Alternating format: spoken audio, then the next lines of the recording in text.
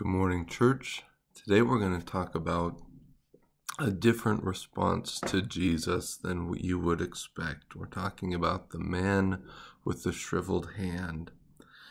Chapter 12, verse 9 in Matthew. Moving on from there, he entered their synagogue. There he saw a man who had a shriveled hand. And in order to accuse him, they asked him, that is, the Pharisees asked Jesus, "Is it lawful to heal on the Sabbath?" He replied to them, "Who among you, if he had a sheep that fell into a pit on the Sabbath, wouldn't take hold of it and lift it out? A person is worth far more than a sheep. So it is lawful to do what is good on the Sabbath." Then he told the man, "Stretch out your hand." So he stretched it out, and it was restored as good as the other. But the Pharisees went out and plotted against him, how they might kill him.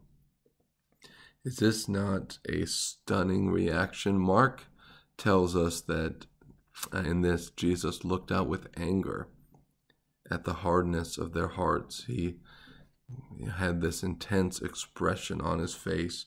He's grieved here because they have elevated their traditions and their understanding of the word to the point that they would allow people to suffer in order to accommodate their man-made laws. And before we get too hard on them, I do want us to take a moment of self-reflection and say, in my life, what have I upheld as sacred and holy that is not really? Maybe as a construct of something, an expression of my belief that's not really found in Scripture, but just is the way that I choose to practice. And these things are not sacred things. And when people violate them or do something different from the way that we do it, our reaction shouldn't be like the Pharisees here to say, "Boy, we just want to kill this guy." He was challenging every authority structure that they had. They thought that he was putting himself in the place of God, which he was, and that was appropriate. We need to allow Jesus to take the place of God in our life, where we have no particular values other than the cross, Christ and him crucified. That's what Paul knew. That's what we want to know. Christ and him crucified. So you see how Jesus challenged their very core values about the Sabbath, what it means to honor the Sabbath and keep it holy.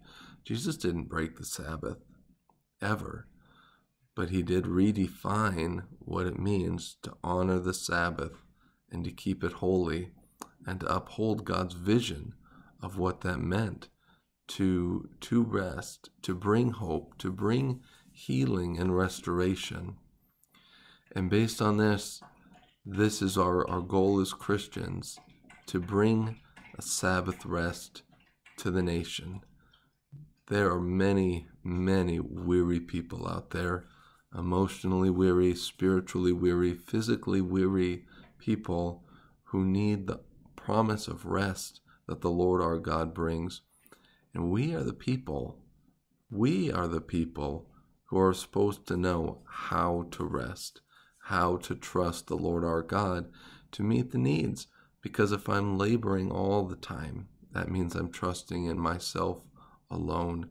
We need to put some of that burden on God because he says we can. We can trust him with that.